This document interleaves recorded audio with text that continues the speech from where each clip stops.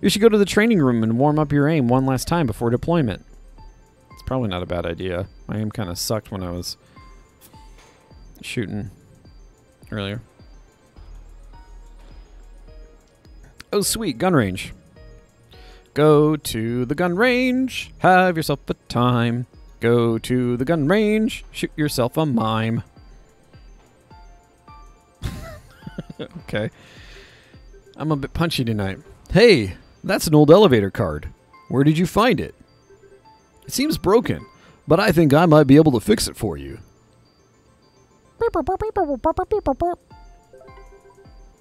Elevator card added to the inventory. Sweet. I didn't even know what I was doing. Oh, I unlocked an ominous room. Okay. What's in there? Oh, sweet. Bandages. Just all sorts of sweet loot. Stop moving so I can talk to you. Are you really going to work with Sergeant Branna? How can they let a rookie like you fight side by side with a member of the Raven Squad? Not the Raven Squad. I am punchy tonight. I like it.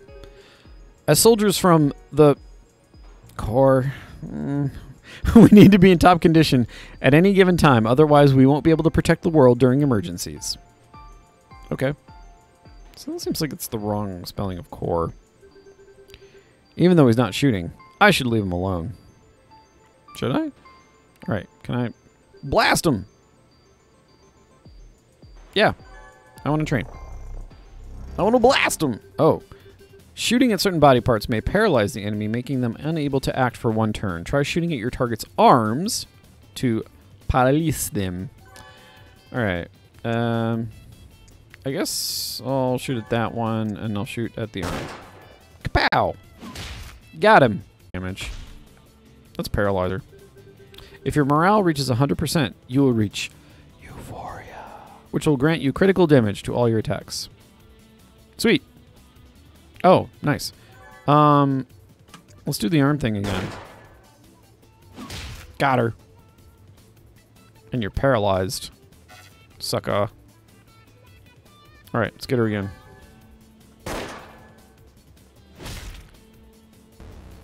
Well, I could only max out at 99 anyway. So crit damage is good.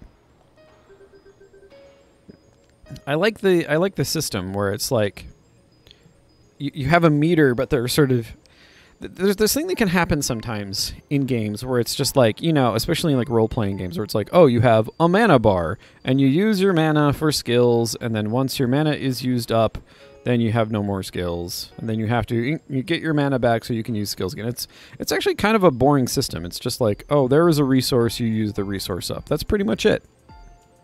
But what I like about this is sort of the sense that like where the resource meter is matters. So like you can want to push it, and you also want to avoid getting it all the way down too low. But the thing is, like, there's a reason to hold on to your morale, but then there's also a reason to use your morale because you have skills that use it up, and then you also don't want it to get too low. So it's a single resource bar, but you have to think very specifically about how to manage it. And that is just a really clever game mechanic. I like it a lot.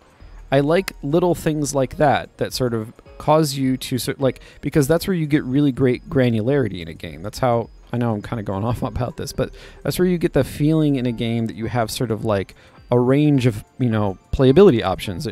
Your choices are meaningful, not just in sort of like choosing between A and B, but also in like how you choose things. And it's, I don't know, it's nice. Body targeting system has been added to our notes. It is. It's very similar. And this is a thing that has become, I think, more common recently in games, especially where... So, I did... Okay, for those of you who have not been longtime listeners to the podcast, I think one of the very first chill rants is about this issue of granularity. And I talked a lot, because I was really dissatisfied with Star Wars Squadrons. Because Star Wars Squadrons was trying really, really hard to essentially be the old X-Wing and TIE Fighter games. But I think the game really missed what was actually great about those games in terms of resource management and the sort of the granularity of how like systems within your individual ship worked and how you had to sort of balance them against each other. That is the kind, like, that is, to me, as sort of like someone who is a 42-year-old man, when I play a game, that feels more immersive than when you just have like 8,000 buttons to push or 10,000 abilities and you have to pick between them and you're sort of scatterbrained and you feel like you're twitching constantly because you're actually thinking about like, oh, I need to lower the power to the engines at this point so I can increase power to the shields or increase power to my weapons. Like that sort of, you guys know this, some of you probably know this about me already, but I tend to prefer resource management type things. And so when resource managey type mechanics are built into games that don't normally have them, I appreciate that a lot. So let's see, we got that that card. All right. I mean, well, okay, let's go back. Does training do anything more than just... Oh, he's ready for... He shot a few target dummies and we're all ready to go. All right. But yeah, like, I don't know. I just... I wish sometimes developers would understand that...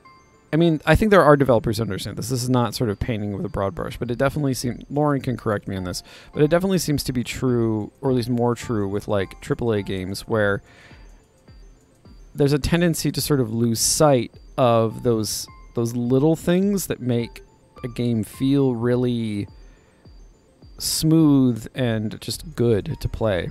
I don't know, again, this may be because I'm a total boomer and I like older style games. Yay, Lauren's back. Lauren is still kind of working, so you all, again, everyone needs to send Lauren their love because I don't know. It is sort of weird that you're not showing up. Maybe it's because you're a mod. I don't know. Anyway, so let's use the elevator card. Okay. Can I get in the elevator now? Okay, it's kind of annoying that you have to then activate the elevator again. Alright, so what do we want to do? Let's, barracks? Bottom floor? What do we want? Yes, yeah, they do. So, the thing with, like, it's not just Final Fantasy games, though. It's kind of JRPGs across the board. I mean, I have particulars on this. I have argued in the past that there is no such thing as a JRPG. But, like, you see this in, like, the Grandia games. Yeah. Well, no, you see, the thing, Lauren, I guess the point that I'm trying to make is not that, like, it's not sort of indie versus AAA. It's like, I don't know, I feel like a game like this, because it's spare in other aspects. So the thing is, like, there are plenty of AAA games that have, like, really incredible granularity in a lot of their systems, but it's harder to see that sometimes because there's so much else going on in the game. Like, there's these beautiful environments, or you have, like, really sort of, like, fast-paced, frenetic combat, or you have, like, you know, really elaborate skills and combinations that you have to remember. So if, like, there is a menu that has, like, a lot of depth, you're not going to notice it as much. But in a game that otherwise has fairly simple mechanics, I think and I think this is true of the X-Wing and TIE Fighter games as well, because those games were not otherwise mechanically really complex, it's easier to notice those sort of, like, those granular things that you have to do, because in many ways the game is otherwise limited. It has to find those, like, moments of sort of, like, immersive engagement that are less dependent upon sort of, like, creating a beautiful world and, like, a beautiful character to, like, interact with it. So we're going to go to the bottom floor. All of that to say, we're going down. Ominous music. So you know something ominous is coming. Huh. Let's check this place out for a second. Okay. That's not good.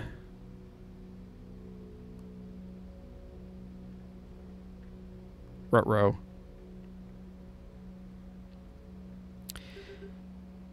Oh, sorry, the point I was going to make are loading report. Oh, jeez. So before we get into what is almost certainly going to be a sad, creepy bit, the point that I was trying to make before is that, so you see this a lot in JRPGs across the board, where like there will be a resource meter. Like for example, in the Grandia games, there was both like magic points and skill points, and they were basically just resource bars. It's like once you run out of it, then you have to replenish it, and it was pretty trivial to replenish. And it's the same in Final Fantasy games, but that to me is not what's interesting about Final Fantasy games.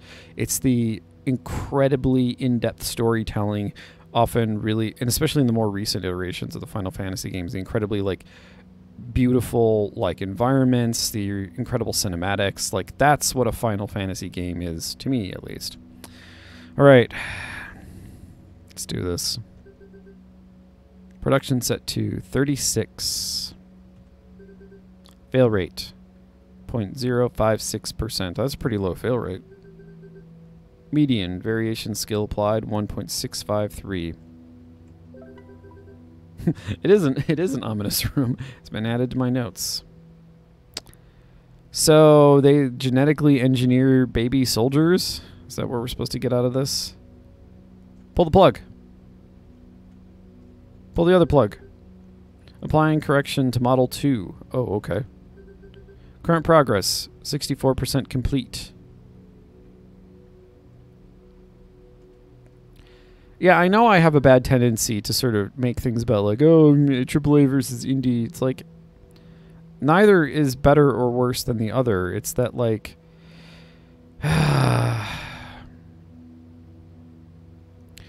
like there are relative advantages and disadvantages to doing things in particular ways, and I personally would appreciate more people, not just indie developers, seeing how like if a game is a lot, if there is a lot going on in a game, then a lot of the sort of subtle little things can get lost as a result.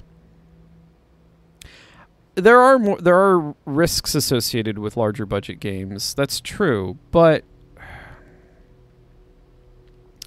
I don't necessarily think that's it. So, Lauren and I have had not private, but sort of like conversations about this over time. And one of the things is like, I think a lot of it has to do with the fact that, so I guess this is tonight's rant. Tonight's rant is about this. It has a lot to do with the fact that AAA games are made by massive groups of people. You're talking like, especially with like larger studios like Ubisoft or EA, hundreds of people are working on a single game. Whereas when you're talking about a lot of indie games, you're talking about a team of between like 1 and maybe 10 people, sometimes 4 or 5 people.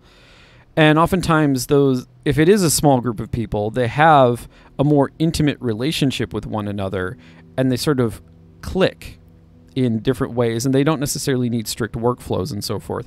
But when you're talking about like a game where just the underlying systems require dozens of people to work on, then in many ways the bigness of the project functions in the same way sort of like the bigness of like a Hollywood film.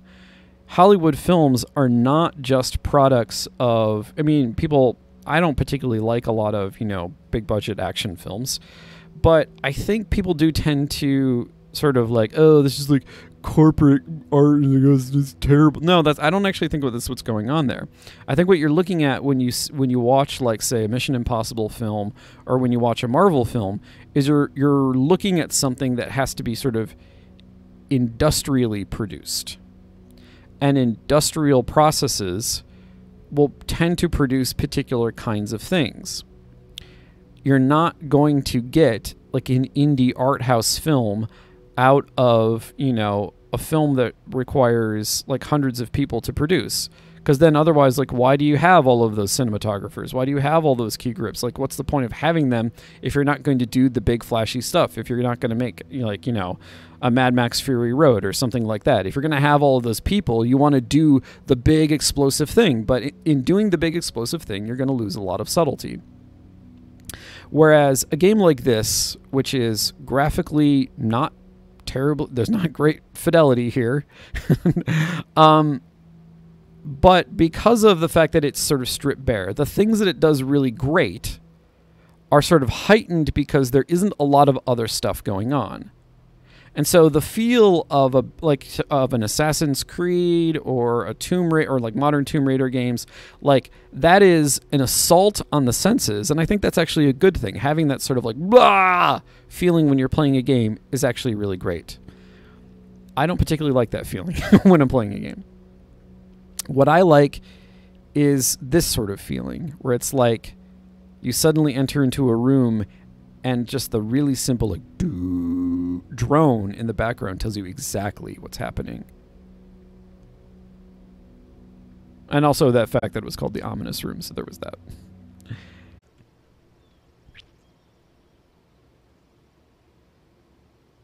So this is actually, so I'm gonna end my previous rant here with this little sort of coda. This little bit right here where sort of he realizes that like he is, you know, part of the problem, he is the terrorist. Like this is the kind of game that is, well, not impossible to be made in the AAA space, but highly unlikely to be made. And part of the reason for that is because a lot of the sort of like militaria style games are themselves like directly influenced by and in sometimes aided by the United States military and military advisors.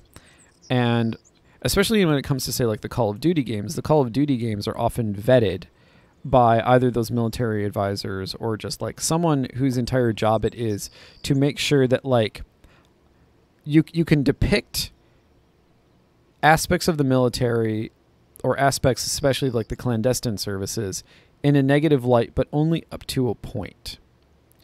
Whereas an indie game is not necessarily subject to those that sort of like those levels of control. So an indie game can kind of take that line a little bit further. Like I said, it's not like AAA games can't go there. They can't get into that sort of like questioning sort of like the meaning of like military action and so forth.